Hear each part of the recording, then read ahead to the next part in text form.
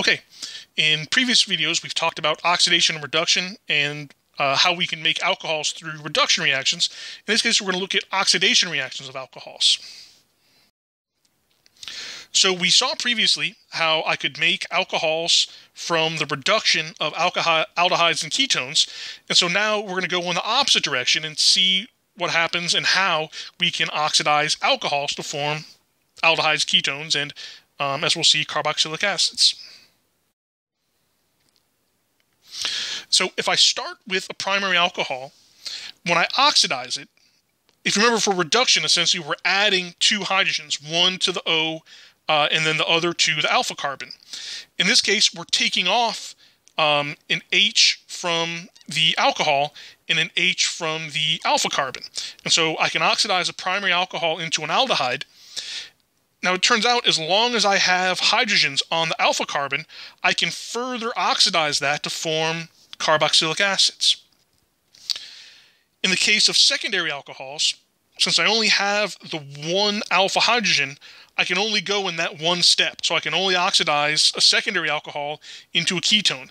Because there is no alpha hydrogen, I can't do another oxidation step. And so the oxidation has to stop at a ketone.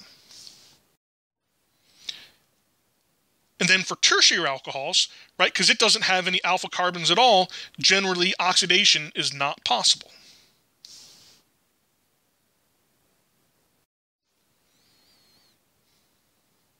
So it turns out there are a large number of oxidizing agents that we can use to convert an alcohol into an aldehyde, a ketone, or a carboxylic acid.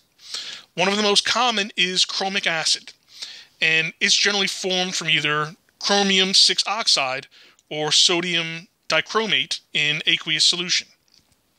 So in both cases, I can convert the chromium 6 oxide or the sodium dichromate into chromic acid.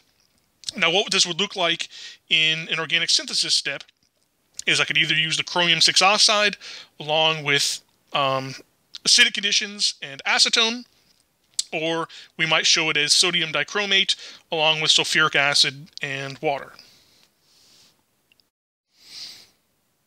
All right, so if we look really briefly at this mechanism, it's going to occur in two stages.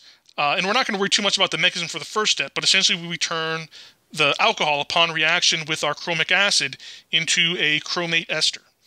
And then what we end up with is essentially an elimination reaction, right, where we form a carbon-oxygen double bond rather than a carbon-carbon double bond, right? But this looks like, any other E2 reaction where we have the proton transfer, the carbon-hydrogen bond becomes a pi bond, and then we have the loss of a leaving group.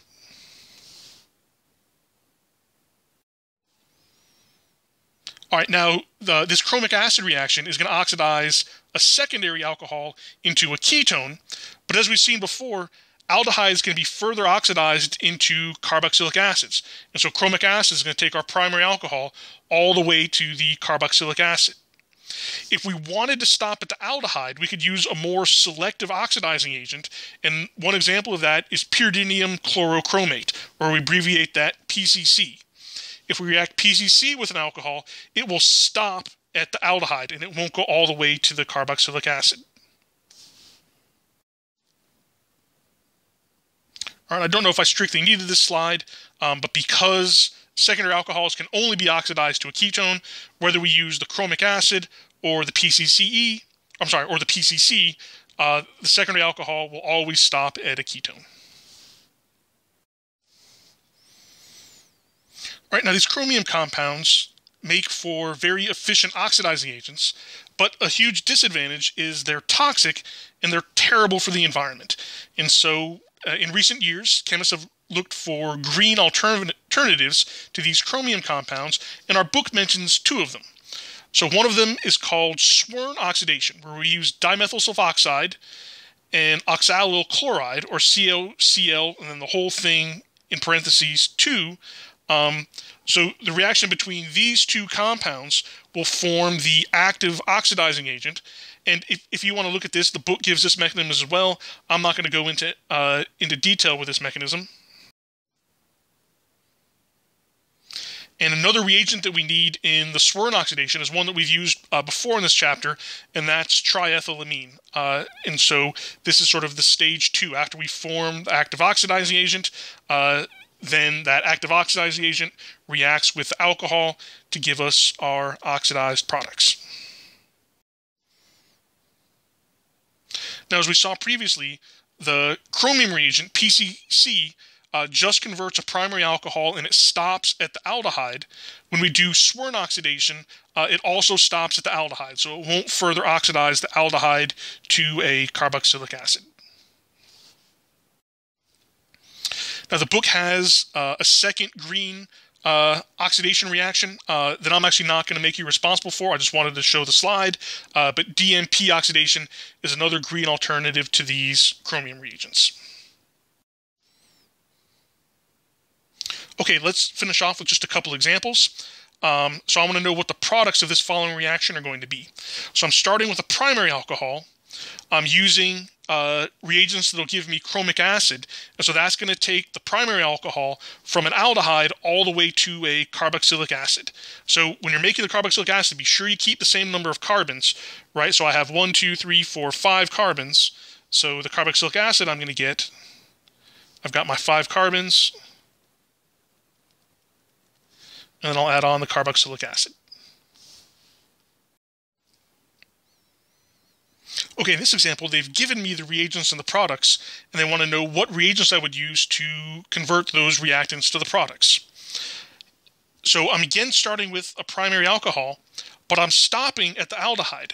So I don't want to use one of the chromic acid reagents because that's going to take me all the way to the carboxylic acid. So I think we learned 2 ways that we could do this. The first way, we could react it with the chromium reagent PCC, or the second way, I could do the Swern oxidation. And so those reagents would be the DMSO, the COCl2, and then we need the triethylamine. So there are 2 ways that we could achieve this transformation.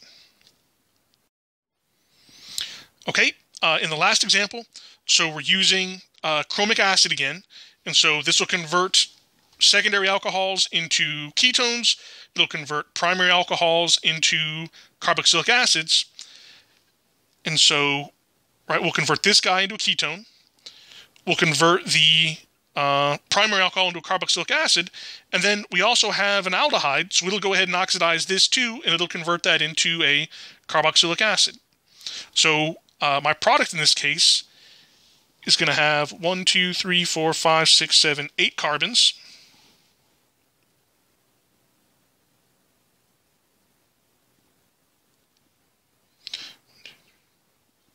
All right, and then we'll get a ketone here, coming off carbon 1, 2, 3, 4, 5.